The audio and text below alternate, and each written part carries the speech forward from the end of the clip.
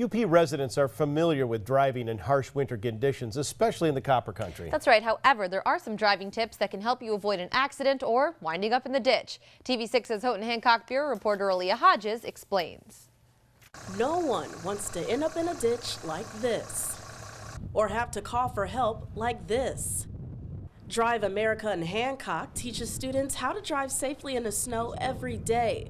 But what's being taught to them can be applied to all drivers. I notice people don't have their headlights on in bad weather and in low visibility. If they don't have their headlights on, you can't see them. And now there's no blinker. When people don't use their blinker while turning, that can create confusion. Everyone can use a refresher on the do's and don'ts while driving in the snow.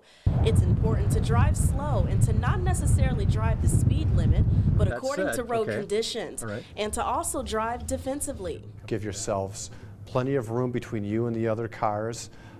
Don't tailgate. Everything kind of goes into kind of slow motion when you're driving in the snow. You need to take a little bit more time to react to stopping and starting as well. Drive America instructors say having snow tires on your vehicle can make a huge difference when on the road.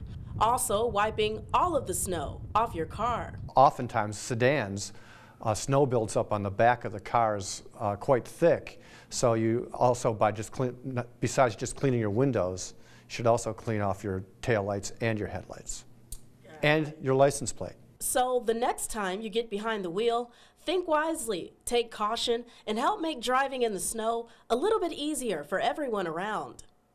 Aaliyah Hodges, TV6 News, Houghton County.